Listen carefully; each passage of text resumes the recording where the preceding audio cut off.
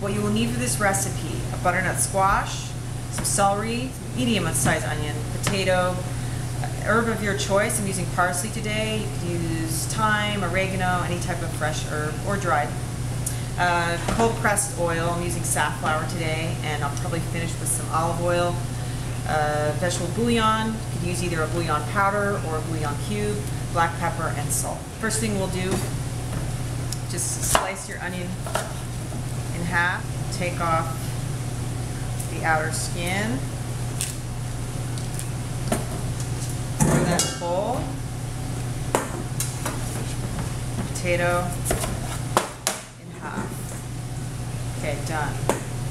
Butternut squash. At the ends. Stand it upright so you have a flat surface. You need to sharpen this knife.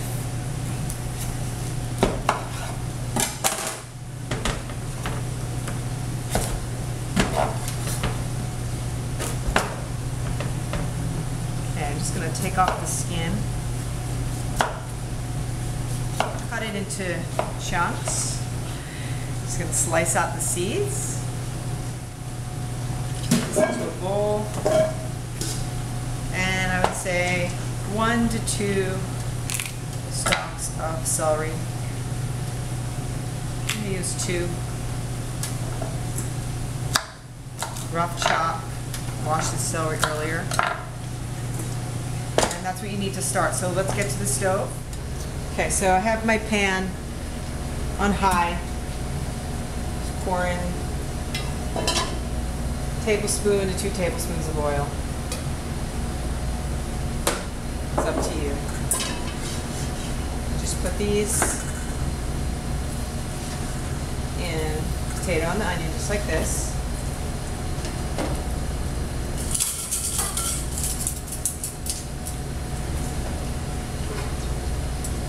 I'm just going to take a moment and cover this. Okay, you can see my potatoes are beginning to get brown.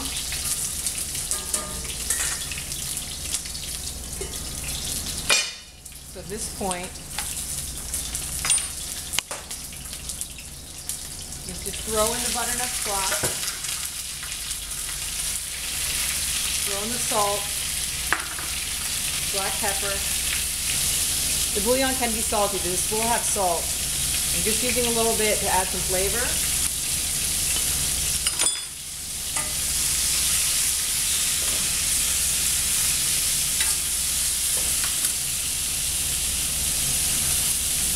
Cover the vegetables with water.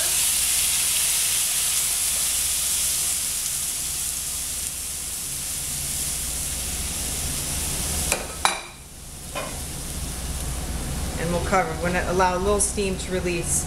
Okay, so this has been cooking for about 20 minutes, and you can just check and see the potatoes soft, the butternut squash is really soft, the celery, the onion, everything's soft. So I'm going to turn it off, take a blender, I'm going to put all this, I'm going to look for the celery, onion, and potato, and some of the butternut squash. Take some of that liquid.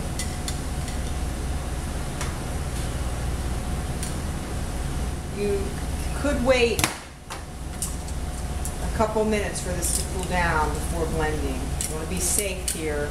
Hot liquid in a blender. Okay, so I'm allowing some of the steam to release.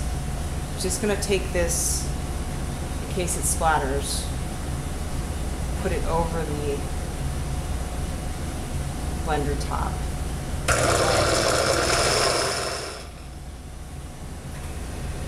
Okay, return that to the pot. So I'll just bring it up to a boil one more time.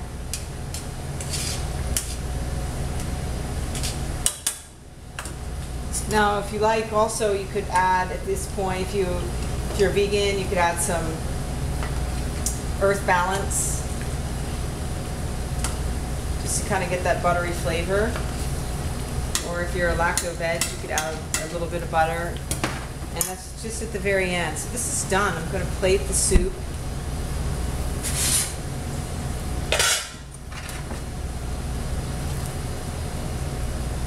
Okay, and let's just add a little bit of parsley. Grab my knife. Just for some color. And again, it's any herb that you like. I'm going to go back over to the table. I'm going to finish with just a drizzle of olive oil for some flavor. This is a wonderful cold pressed organic olive oil. A little black pepper. And there you go. Easy butternut squash soup.